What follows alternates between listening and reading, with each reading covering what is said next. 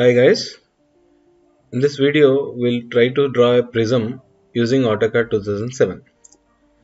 So the prism will basically look like this. This is a pentagonal prism which is having both the upper face and bottom face as same, that is base and top are same shape, that is pentagon shape, and all these are all faces. This one is first face, second face, third face, fourth face, fifth face, and above is top face and below is bottom face. And whatever the lines are visible, those are all called as edges.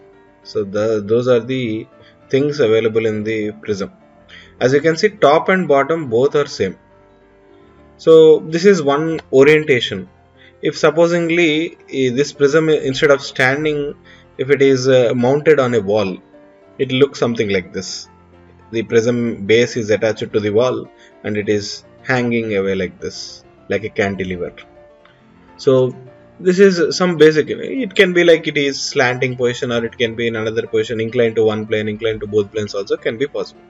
So let us try to see the basic types of prisms. So say some pentagonal prism. Say there is this question: draw a pentagonal prism of base 30 mm, edge and axis 80 mm, which is resting with its base on horizontal plane. So since this is on horizontal plane, when you are coming to the Autocad, what we will do is that we will select the top plane first, then we will select the polygon. As usual, it will ask number of sides. Here we are trying to draw pentagon, so I am selecting 5. So 5, enter. After that, I don't want to go with inscribing or exscribing. For that sake, what I will do is that I will select E, enter. Then I am specifying the first point. And second point, I want it to be straight, therefore I am pressing ortho. And as given in the question, the edge is of how much? Base edge is of 30 mm. So here I am writing 30 and press enter. So this is a pentagonal plane which is created on a top plane. In the top plane I have created the pentagonal plane. Now if this is extruded by using this command, extrude command, in the modeling toolbar, I am clicking on extrude, then the axis height can be included here. The axis height is somewhat 80 here. So axis height is 80, so I have selected it and I am pressing 80 and press enter. So now whatever the plane is there, in the top plane I have drawn a polygon, that is pentagon. Now that is extruded and it is created into a 3-dimensional figure. So if you want to see the isometric view, it will be something like this. So this is a pentagonal prism which is created by using just 2 commands. First one is polygon command and second one is extrude command. Only those 2 commands I have used and pentagonal prism is created here. Supposingly I want to give the dimensions to this. Then what I will do, I will go to the top plane. In this I can give the dimension of the side. So therefore I am using aligned dimension. And from here to here I am selecting it and I am giving the aligned dimension. Here I can't give the axis height, therefore I am going to the front plane, and here I am giving the axis height. From here to here the axis height is some 80 mm. Even now I can go to the southwest isometric view and see. But here you see the dimension has come a little far. For that sake what I am doing is that I am selecting it, I am using move command, and moving it from this point to this point, then zooming it a little bit so you can see. If you want, you can go for the layout also. If you want, you can go for the layout. Here also I will double press here and zoom it as per our requirement. And if I want to give the names for it, annotations for it, annotations can be done in this position, in the model position or in the layout position.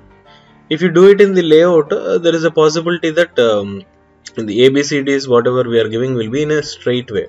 If you are giving in the modeling, there might be as per the plane which you are selecting. If you are selecting in top plane, they will look like they are in the top plane. As you can see, this 80 and 30 both are inclined. This is a little bit inclined because I have given it in a different planes and I am looking it in a different plane. So for that sake what I will do is that I will come here and I will double click outside so that I am coming out of it. And if you want to take a printout of it in A4, then what I can do is that select file, plot.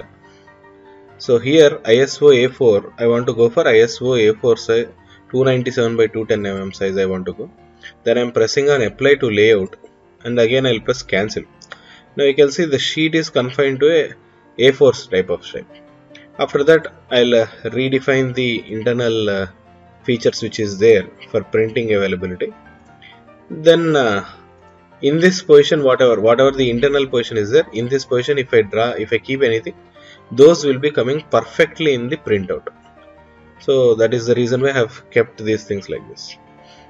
Once this is finished, I'll double click outside, then I'll use MT enter, multi-text enter.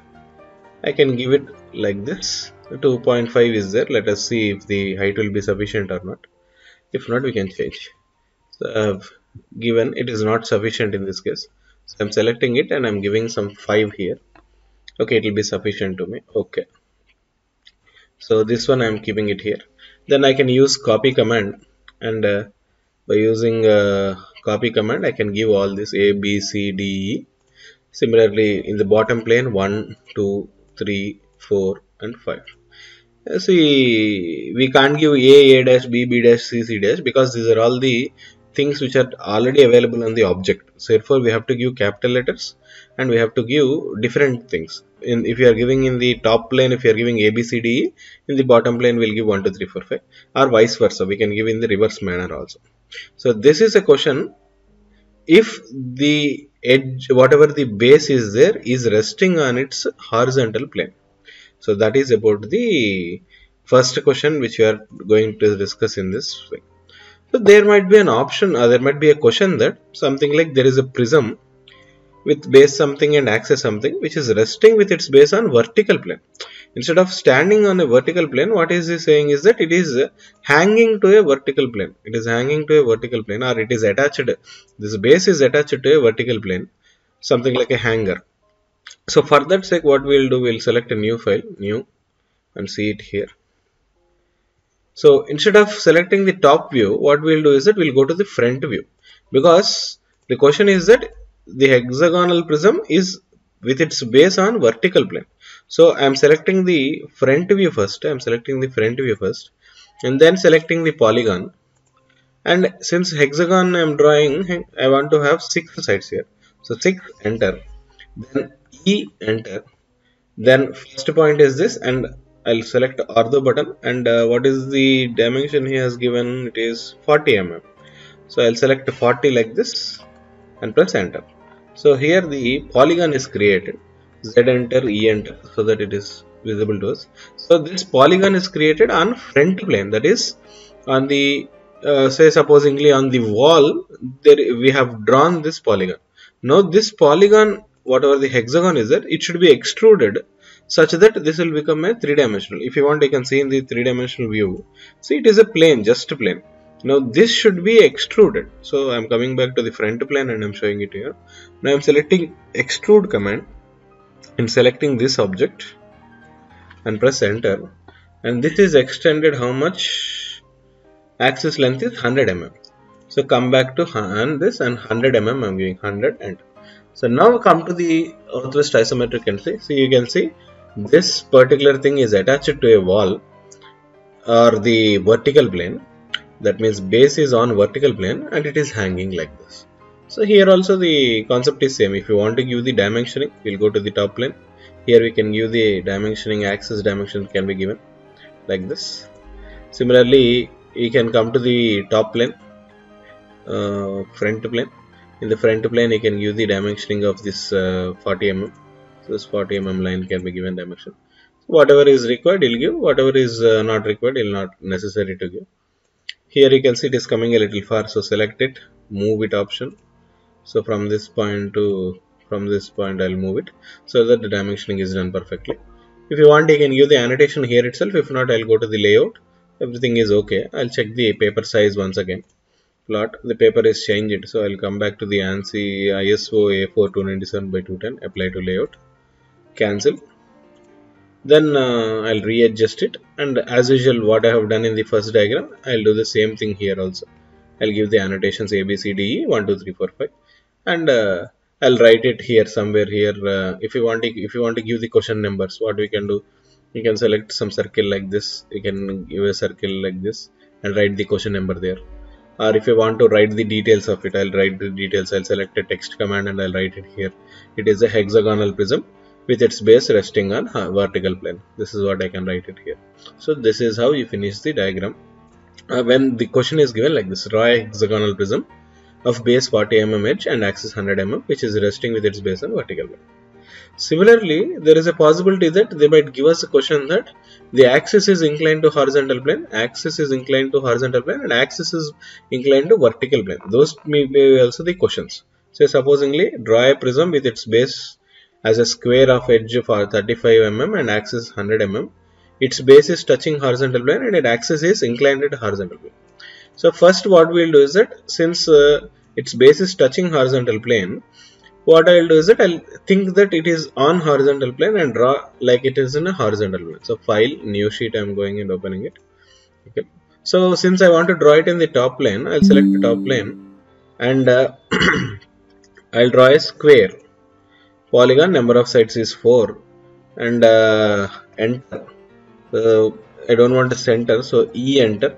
So first edge point is this and second edge point is, as per the question, it is 35 mm. So it comes 35 mm. So here we have drawn a square. Z enter, E enter. Here we have drawn a square. Now I am using extrude option. Select this extrude option and press enter. How much the axis height is given as 100 mm. So axis height is 100 mm. So now this is basically the square prism which is resting with its base on horizontal plane. But as per the question, it is touching horizontal plane and axis is inclined at 45 degrees to the horizontal plane. So come back to this point. So here, if there is a center, supposingly if there is a midpoint here on the above top face and midpoint there in the below bottom face. So the line attaching these two is inclined at 45 degrees, right? Yes, 45 degrees to the horizontal plane in the bottom plane, whatever it is there. So axis will be somewhere here. So let us do one thing. I'll see if the axis is looking to me in the top plane. You see, in the top plane, is the axis visible? No, it will be somewhere here like a dot because we are seeing from the top. So come to the front view. Is it visible? It might be visible if you are drawing a straight line here. So it's since this line and this line will also be parallel. If I tilt this line or this thing, if I tilt it, so select it and use rotate option.